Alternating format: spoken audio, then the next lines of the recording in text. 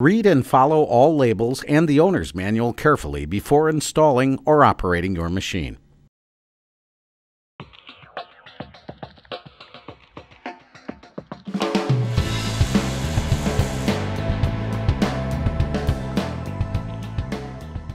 Preflow is the amount of time that the shielding gas will flow after the trigger is depressed before the welding arc is active.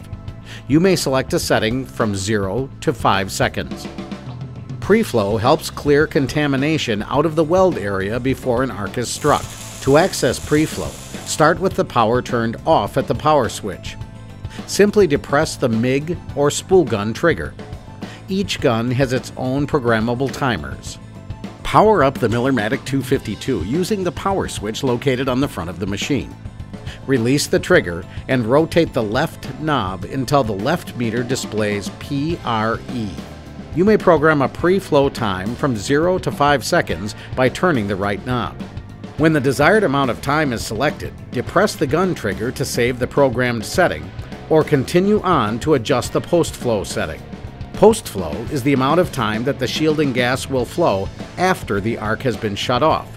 Post-flow helps keep contaminants out of the weld puddle while the weld puddle cools. The range is from 0 to 10 seconds.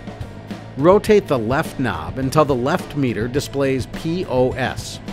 Using the right knob, a post-flow can be programmed from 0 to 5 seconds. When the desired amount of time is selected, depress the gun trigger to save the programmed setting.